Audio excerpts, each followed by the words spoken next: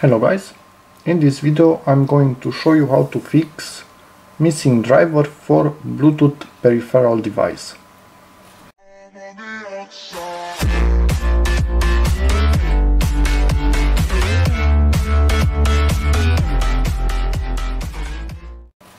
In this case we are working on a Windows 7 computer. You simply search for Windows Mobile Device Center, 64 or 32-bit, depending on your Windows. It will write here that it is for Windows Vista, not a problem. You search for your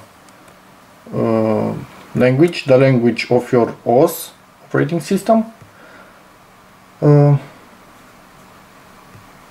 download it and install it. For me, I will just download it to show you, but I'm not going to install it because it is already installed. Okay, and let me show you what this will do. Now, when you click on Update Driver Software, Browse Computer for Software, let me pick from a list of devices, Bluetooth radios. Previously, we only had here in the list Microsoft,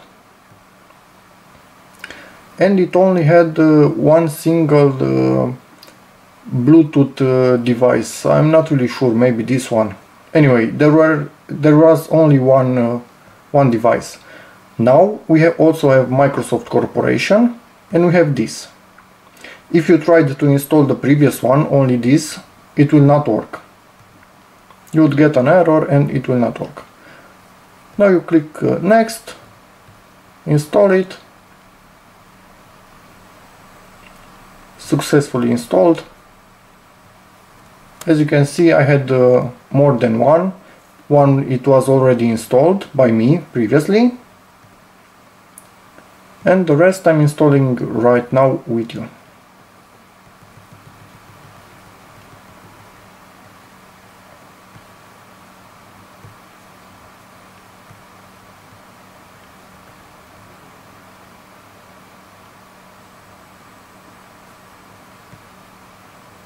And as you can see here, all drivers installed and no more problems. So this has been it, guys. Thanks for watching. Check out my other videos and see you again in the next one. Bye.